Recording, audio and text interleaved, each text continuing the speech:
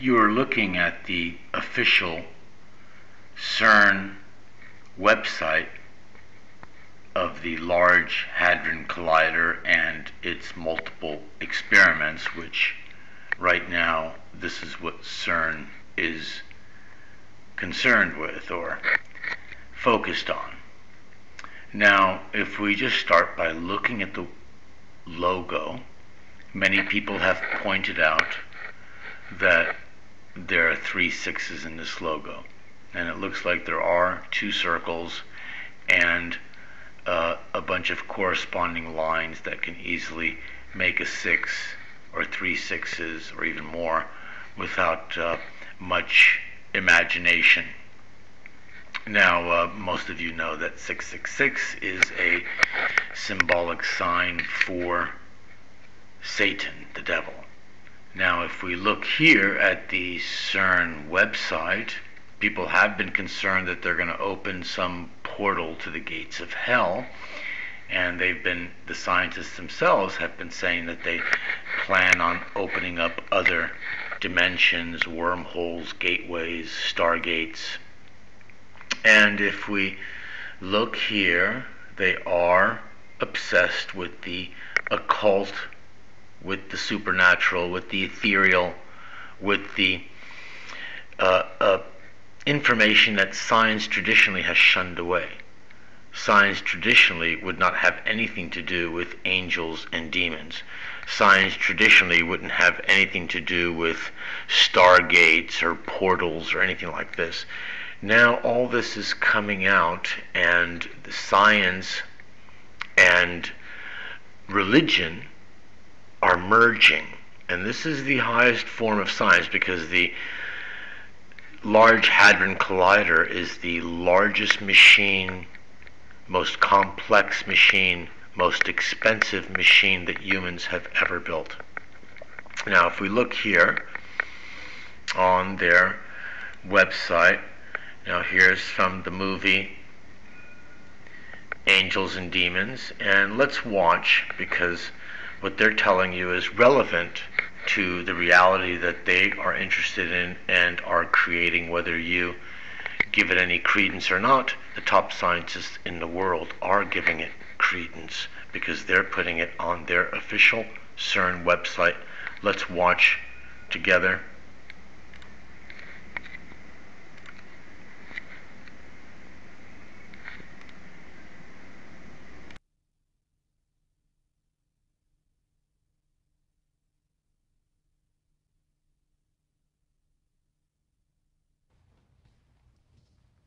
Where is that camera number 86? It's wireless.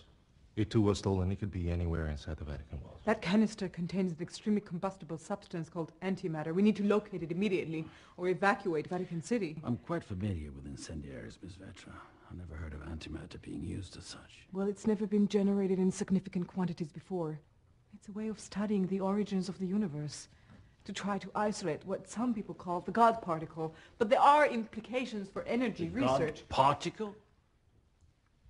What we call it isn't important. It's what gives all matter mass, the thing without which we could not exist. You're talking about the moment of creation. Yes, in a way I am. The antimatter is suspended there, in an airtight nanocomposite shell with electromagnets on each end. But if it were to fall out of suspension and come in contact with matter, say the bottom of the canister, then the 2 opposing forces would annihilate one another violently. And what might cause it to fall out of suspension? The battery going dead. Which it will, in 6 hours. What kind of annihilation? How violent? A cataclysmic event. A blinding explosion equivalent to about 5 kilotons. Vatican City will be consumed by light. So here they're showing you the angels and demons and the God particle, as they call it in CERN. And why do they call it the God particle? I mean, the idea of science is that God doesn't exist, and the premise begins from there in their research. And here they're trying to bring God down to a particle. And so it's all religious. All of this is very religious, but it's anti-biblical religious, anti-creator of the universe. And if we look deeper into the CERN website, we're going to see what they're doing here at CERN in terms of their experiments. And they have a new picture all the time. This is a particle collision simulation, what happens to particles after they collide, and this is the experiments at CERN. Well, some information about CERN, the LHC, and here are the experiments. Now this is what's important, because the LHC, the Large Hadron Collider, is basically a beam that goes around a huge 27-kilometer circle, and off that beam are experiments which will send that beam into these experiments for detection and collision or whatnot. And so here are the experiments.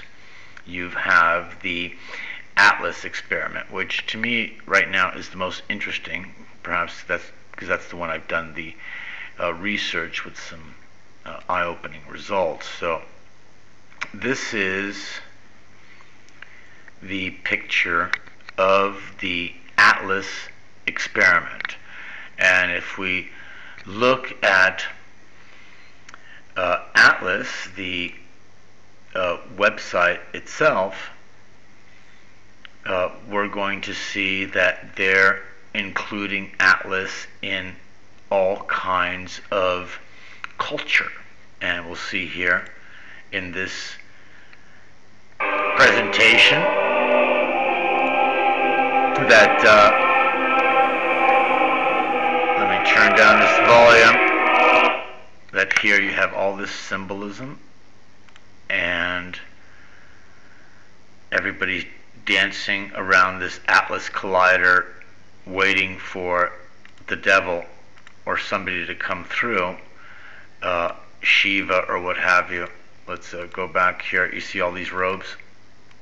You see all these Freemason symbols, right? That's telling you who's controlling all this stuff. And this is put on the official CERN Atlas website. Now, so you see the CERN logo. They can only use the logo because it is an experiment of CERN. So this is CERN Experiment Atlas. Now look at the logo. Here's why it's important. The Rockefeller Center. Now the Atlas statue at the Rockefeller Center was installed in 1937. The old images of Atlas are him holding up the globe. Here it is depicted that he's holding up the worlds, holding the heavens, and installed in 1937. And the interesting thing about it is the first accelerators started in around 1930s, early 30s, and so apparently they knew back then that an accelerator is going to get them into a new world, because if anybody is in the know, it certainly would be the Rockefellers. And if you were to look up the Shiva statue at CERN, here's what you're going to see. And what you see here, basically it's the image of what Atlas is holding up. You see the portal? That's the portal, and inside the portal are these other worlds. So here's the portal that Atlas is holding up, and if you see what they plan on coming out of that portal, it is this, and that is the destroyer of worlds.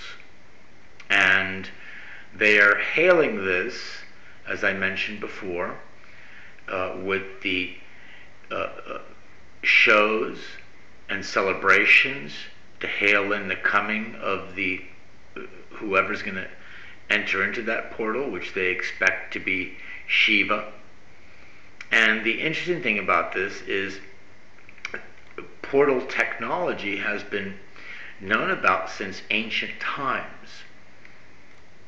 Now here we see the director of the entire CERN project meeting with the directors of Sesame, which is an affiliate of CERN.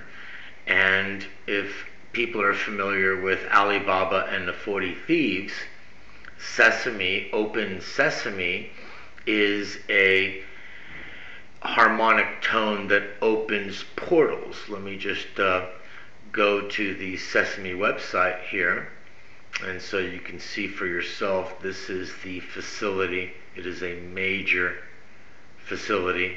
Last time I looked at this, they had a blue roof. It looks like they painted it white. And their architecture and everything looks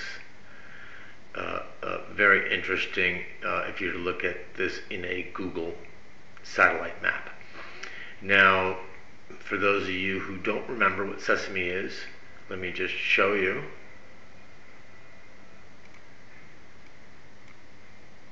The open sarsaparilla, open Saskatchewan, open septuagenarian, the open saddle soap, the open sesame.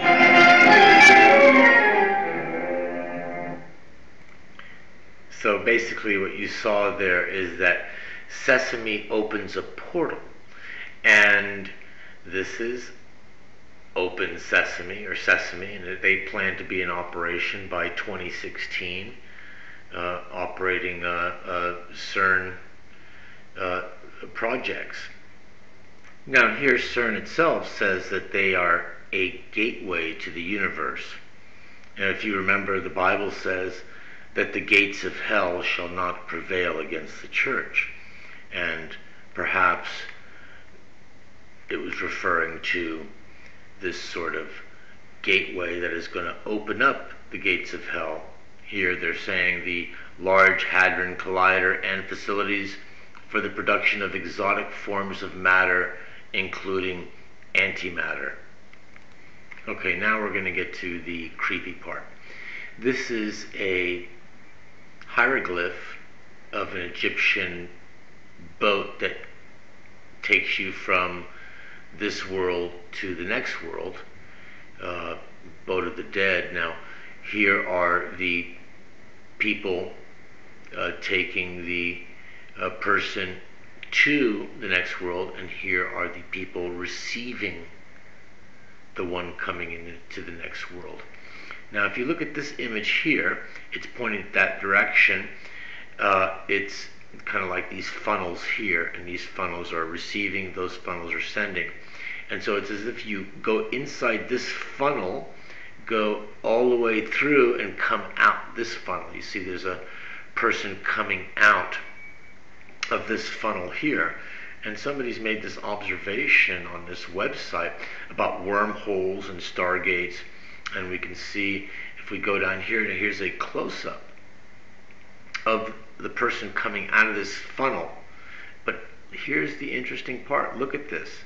Count the symbols. 1, 2, 3, 4, 5, 6. There's 2 more here you can't see. That'll be 8. And if we go here to the Atlas portal, I'll call it. I'll just go ahead and call it what I think it is. This is a portal. And you see that there are 8 elements corresponding with the 8 elements that we see here, which is part apparently of a portal. And if we dig deeper, this is how portals and wormholes are done. You go in one side and come out the other side. This is an interesting article. I'm going to leave a link to it. And you drop down here, you see this is a picture of the Alice experiment. Like, remember Alice in Wonderland? Alice went into a portal that brought her into a different world. And here something is coming out of the portal. They have the demigod Shiva doing the cosmic destroyer dance.